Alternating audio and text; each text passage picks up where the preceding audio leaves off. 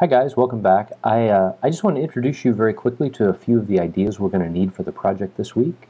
The project's called the Demon algorithm, and it uses a lot of Monte Carlo techniques which basically revolve around generating random numbers and trying to use that to simulate some kind of real randomness in nature or some random process.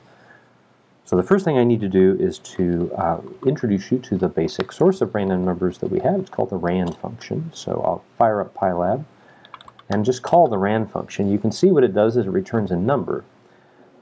The number is kind of a random number. If I run it again, I'll get a different number, and so on. The number you get is a random number between 0 and 1, possibly including 0, but never quite getting to 1. So it goes up to 0.99999 or something like that. Now there's a variation of the rand function where you pass in a number, an integer, and if you do that, it returns an array, a Numpy array, with that many random numbers in it. So you can use this to very quickly generate a large number of random numbers. And a Numpy array has some nice features that have to do with logic. If I wanted to ask, let's assign this random array to a variable x, and then let's ask the variable x if it's less than 0.5. Well, of course, x is an array, so I can't ask if an array is less than 0.5, but I can ask if the elements of the array are less than 0.5, and you can see what happens here is that these guys are not, the first two are not, but the third one and the fifth one are. This guy's less than a half and that guy's less than a half. So you can see that when you compare a Numpy array with a floating point value, what you get is a Numpy array of booleans, which can be quite handy. There's another function called where. And what where does, you give it 3 arguments. The first argument is a Boolean array. The second and third argument are the values that Numpy is going to use for the true and false elements. So if I have Alice and Bob, notice it gives me an array of strings with either Alice if the Boolean is true or Bob if the Boolean is false. I can also generate a numerical array by putting in numbers here, okay?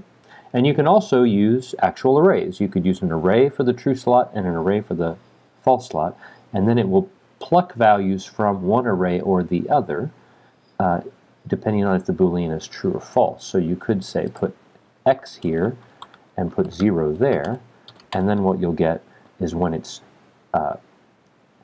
false, you get 0. When it's true, you get whatever's in x. So there's a lot of fun games you can play.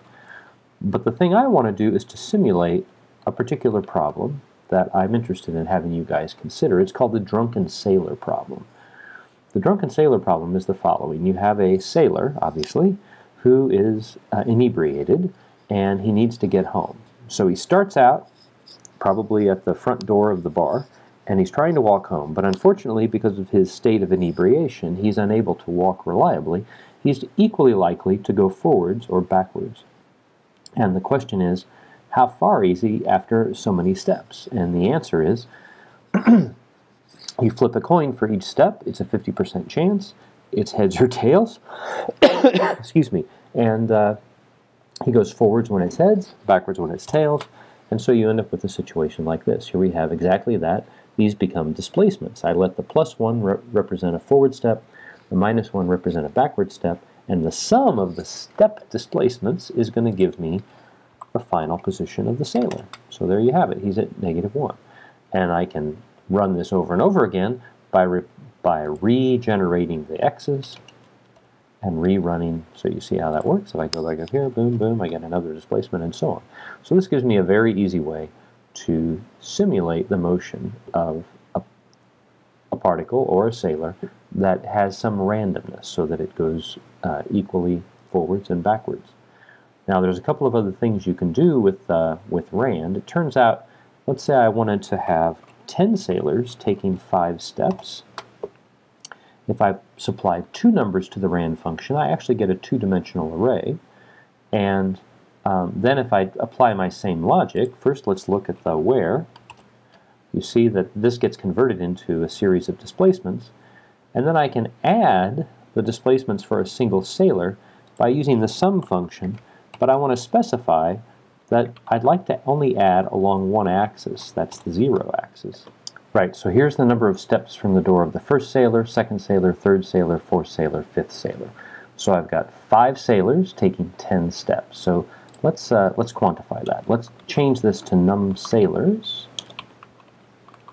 Change this to num steps. And then we'll have num steps and num sailors. There we go. And now you can see how that guy is going to turn out. Now, one question you might ask yourself is, what is the average distance from the door, not counting the sign? So we could take the absolute value of this one, okay? And then we could divide that by the number of sailors. And that's the average, that's the distance. I need to sum that.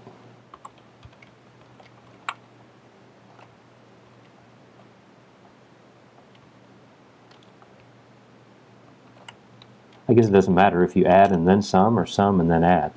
The point is you get the average distance, not including the sign, of each sailor from the door. There's nothing wrong with this way to characterize the distance. The thing is, it's not actually the way it's been done historically, and so to sort of match what has been done, and it turns out, for mathematical reasons, it's easier analytically to deal with the square root of the sum of the squares than it is to deal with the absolute value. So what I'm going to say is, let's square the square the displacements, then add them up, and then instead of taking the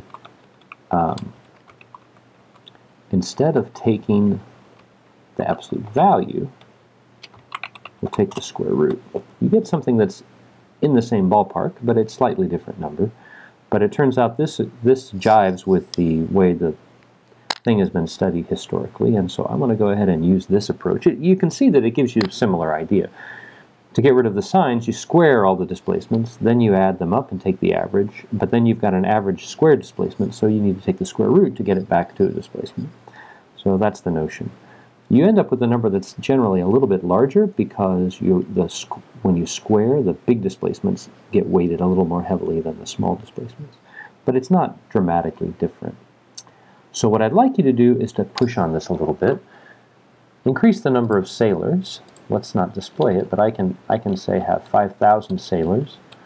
And then I can take 100 steps, for example, and see what happens. I can take 1,000 steps with 5,000 sailors, and it's easy. This thing is doing, that's 5 million numbers you're generating there, but you can see it cranks through it fairly quickly.